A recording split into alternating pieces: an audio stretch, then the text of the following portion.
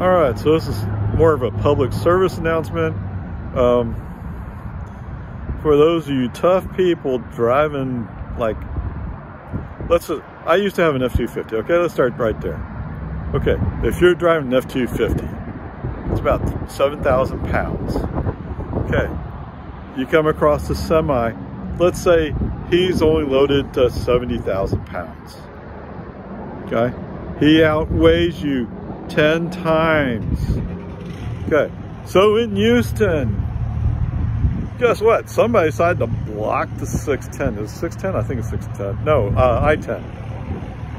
So, somebody driving a pickup apparently decided to have a tangle with a semi. Probably trying to fit into a space that wasn't there, right?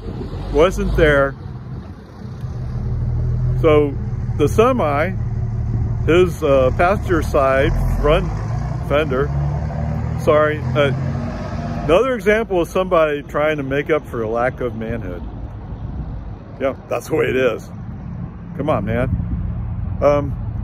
So coming through Houston on I-10, somebody apparently tried to take on a semi. On the semi, the passenger front fender was kind of brushed in pretty good.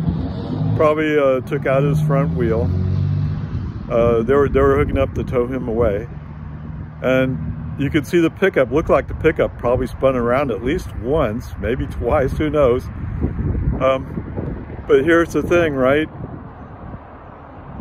People are so busy trying to squeeze into spaces, and it's up to somebody else to yield to make that move happen. It's not going to work out in the end.